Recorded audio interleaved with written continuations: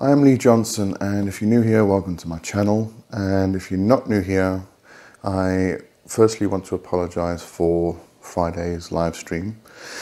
We've been having a lot of load shedding again. The government just sprung it on us on Thursday, and the live event was smack bang in the middle of one of the periods where we had load shedding on Friday. So sorry I wasn't there. I did leave a note in the live chat, but I'm not sure it actually showed up. So anyway, so on Friday's live event, I was going to talk about Twilyte Sleep, which is trance work. And so instead of doing it then, I'm going to do it today.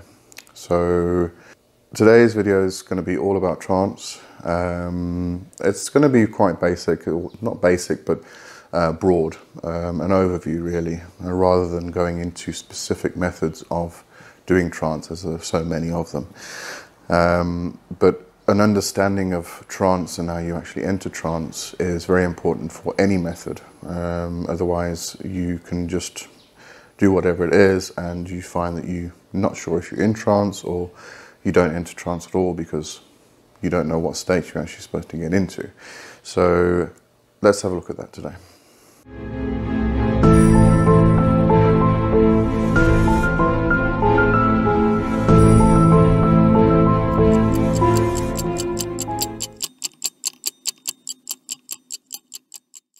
So I just want to start today's video off with a reading from Meadows of Alfheim. Now, if you are new here and you're not sure what the Meadows of Alfheim are, you can find a link to the Meadows from my website, leewjohnson.com.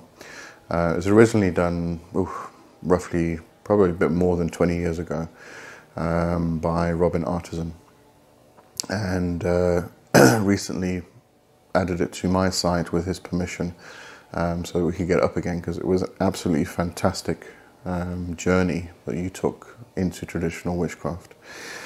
So anyway, I just want to start off with a reading from that about Twilyte Sleep. Agnes says, "The secret of the trance is the greatest of all secrets, for it is the key that unlocks the door to deeper mysteries. The trance is called Twilyte Sleep. It is the cornerstone of witchcraft. To naturally induce it may not be easy for you, because the key is to realize that this state exists already, and you are in it as we speak, and then to still the mind enough, become passive enough to realize it. However, you must allow yourself to feel, really feel. There is power in everything, and in the nature of power is motion. Power is flowing through everything like a river, like your breath, like a wind. It is so constant and obvious that you have become numb to it. Let yourself feel it now. Turn your attention outside of your body and feel the obvious and great power of the land around you. Once you feel that, you can begin to realize that this power is inside your body as well. Take a deep breath. This pulls power into you. Do you feel it enlivening you?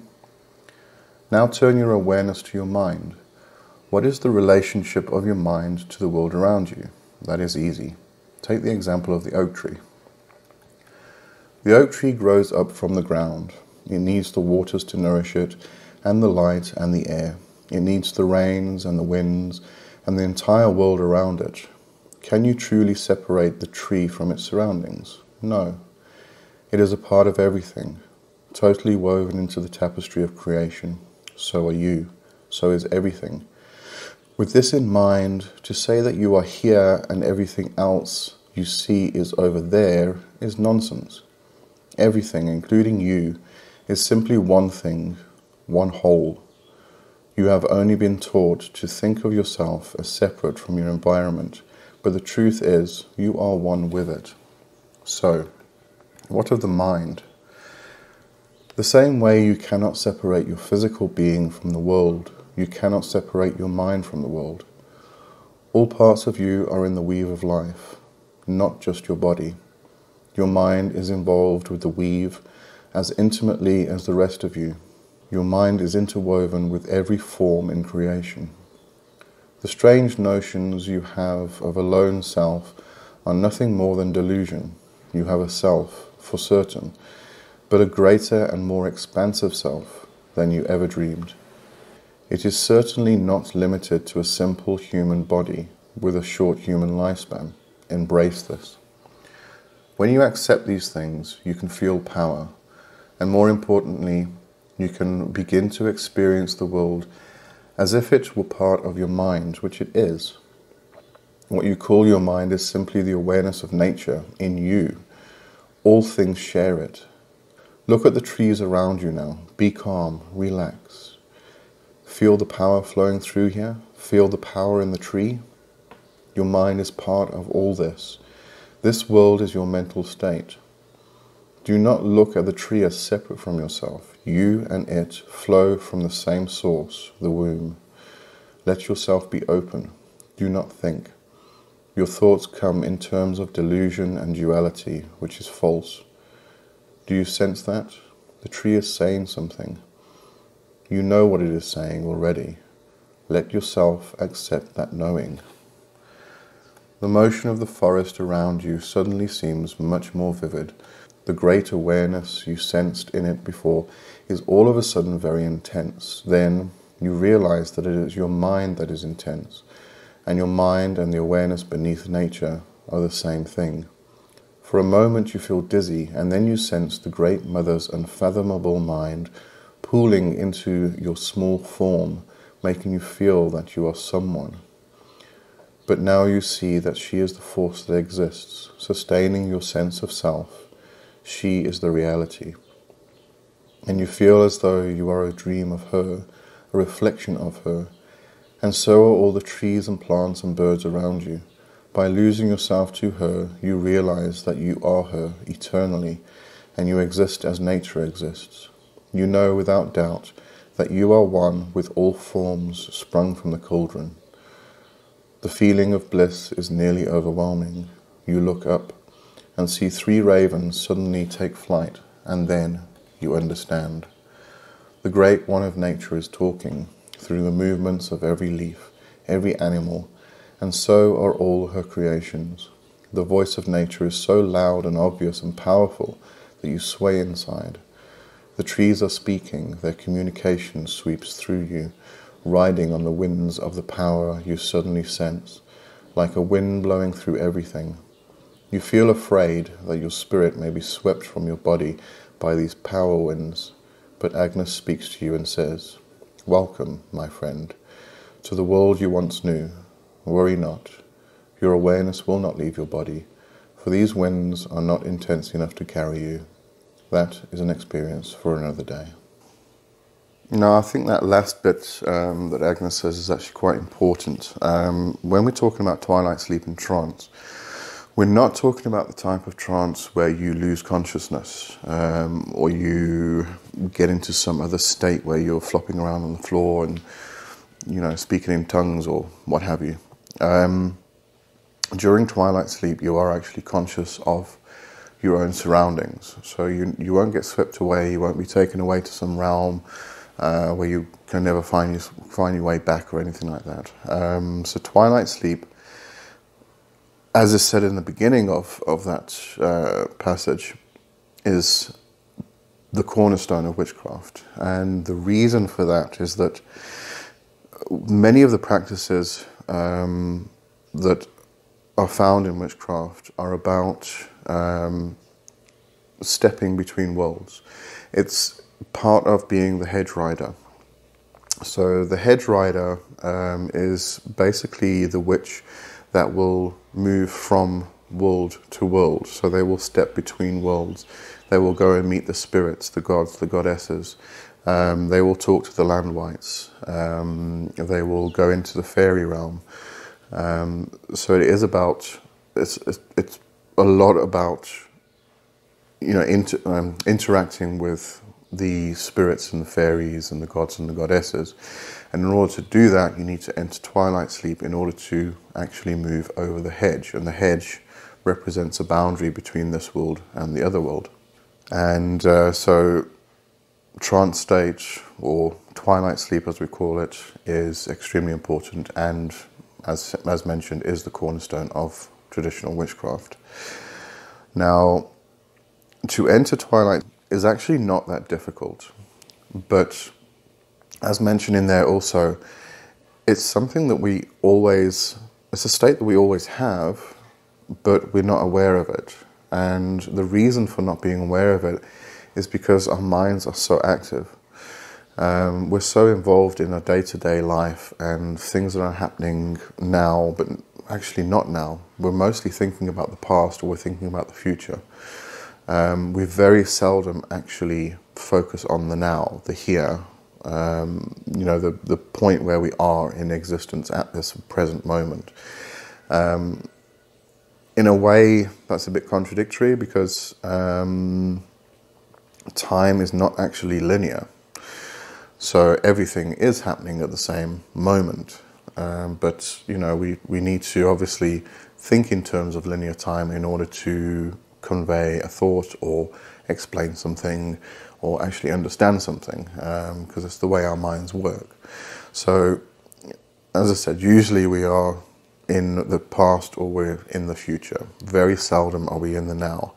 And the way to get into the present moment, the now state, is to actually do something like meditation, breath work.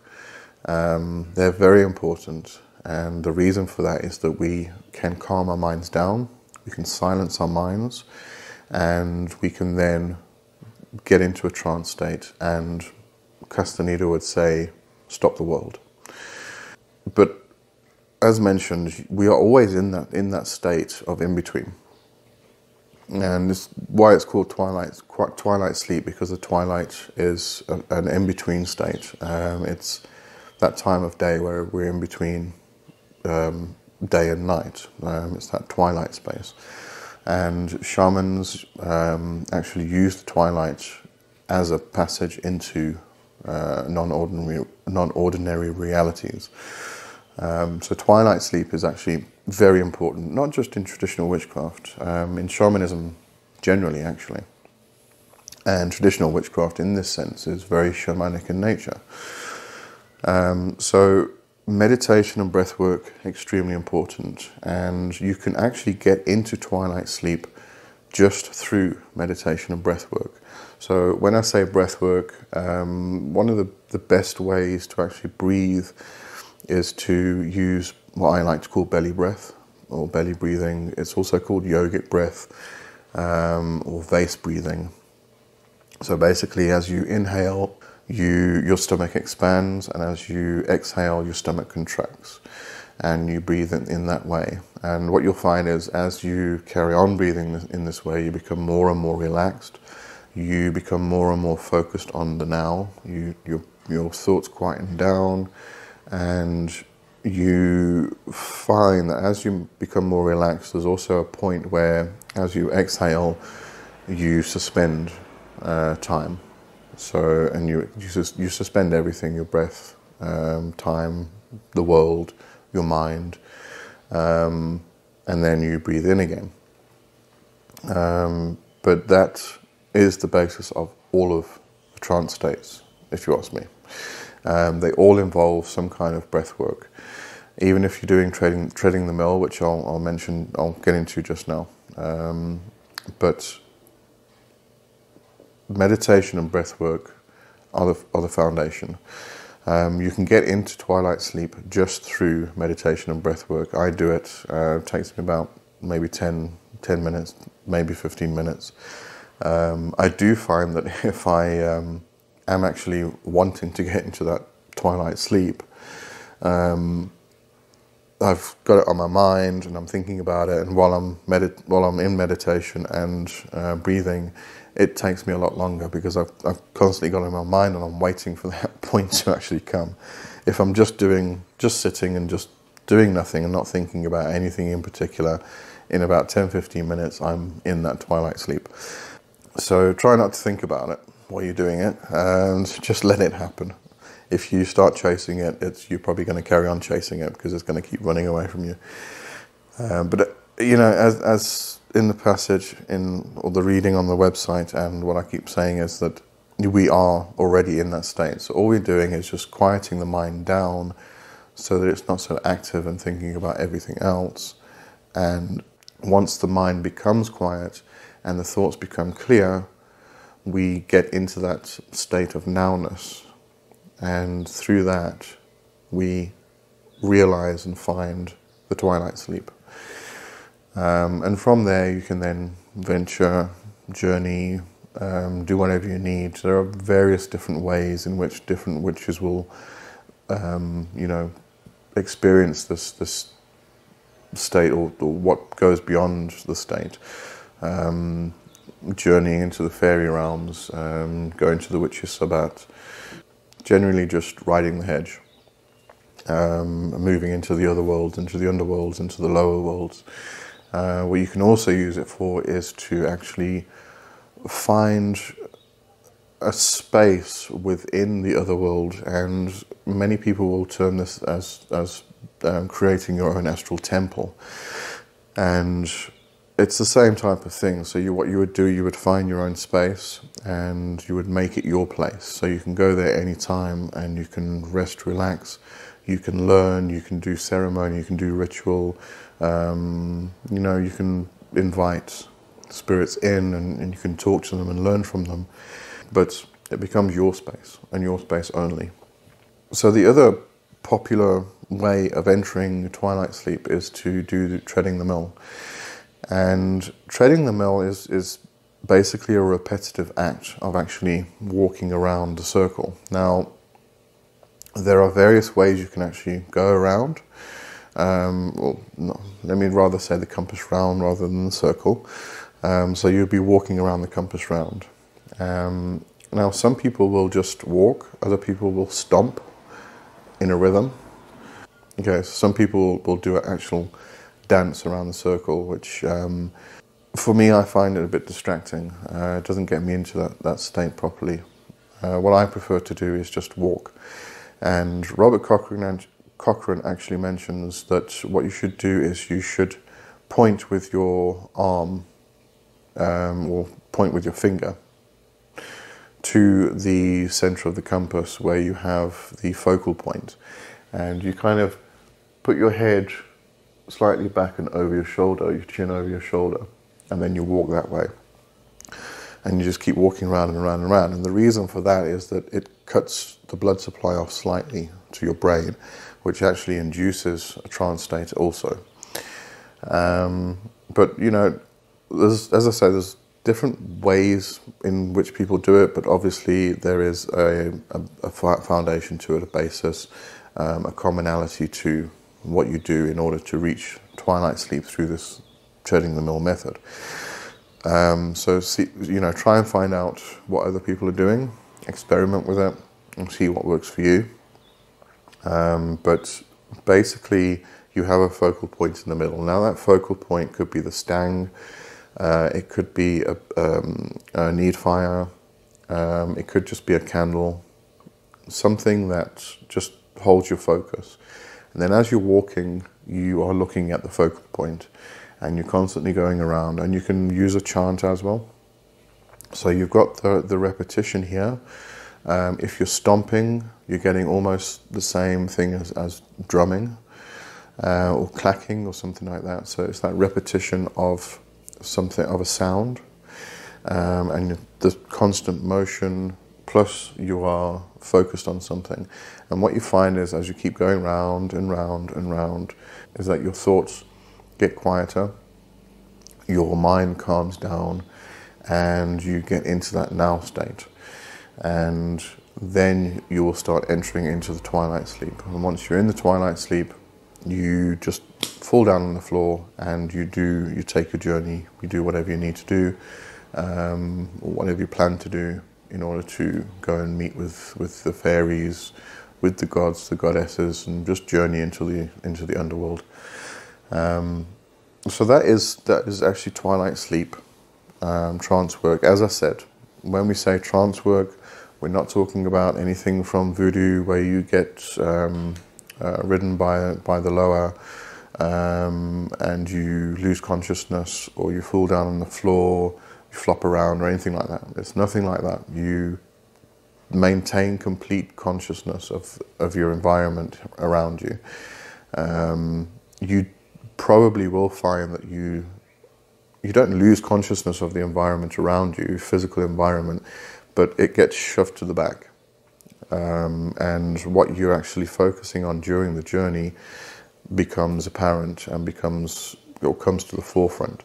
So it's still going on there, you're still conscious, you know it's happening, but it's not important. Your journey, meeting the spirits and things like that become the most important thing during that twilight sleep, and during the journey itself.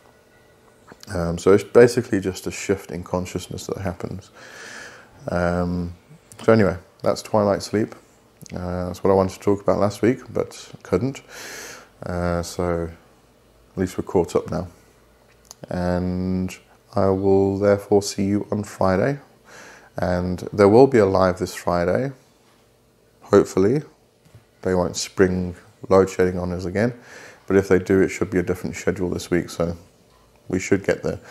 And this Friday we're going to be talking about walk cunning, herbalism. I want to bring in a bit of the poison path, flying ointments, and possibly have a bit of discussion about the Witch's Sabbat as well. And Reverend Kai will be there with me. Kai is an amazing person. They are just so knowledgeable, it's unbelievable. I met Kai 20 years ago, and I learned so much from Kai. It's just one of those people that, you know, comes into your life and just blows you out of the waters. So anyway, so Reverend Kai will be there with me, and we'll talk about herbalism. Kai is a herbalist, trained, very knowledgeable herbalist, so this should be an interesting discussion. And again, you can ask whatever questions you want to. We'll just do the wart cunning and herbalism part first, and then we'll get into questions and answers after that. You can ask us anything you want to. About wart cunning, about herbalism, about witchcraft, about chaos magic, about anything. And anyway, so see you on Friday. Thanks. Cheers.